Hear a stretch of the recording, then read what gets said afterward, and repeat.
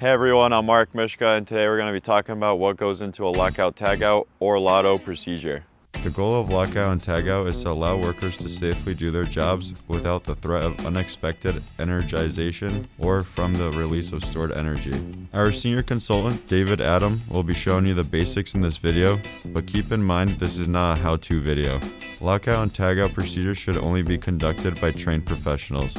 For this video, we'll be looking at a lockout and tagout procedure in an inactive remediation system, which allows us to safely film in this location.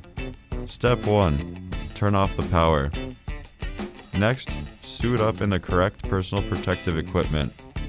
We use ARC-rated coveralls, ARC-rated balaclava,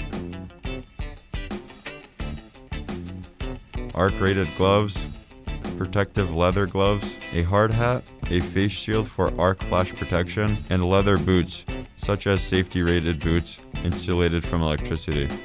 The equipment we will be using: a voltage meter, a multi-lock clamp called a lockout hasp, locks with single access key for each worker on the system, and lockout tags for each worker. After we suit up, we check the voltage meter on a nearby outlet. Look for the disconnect switch. Next, we use the meter to confirm that the power is off. We also verify that the disconnect is working and ensure that the machine is de-energized.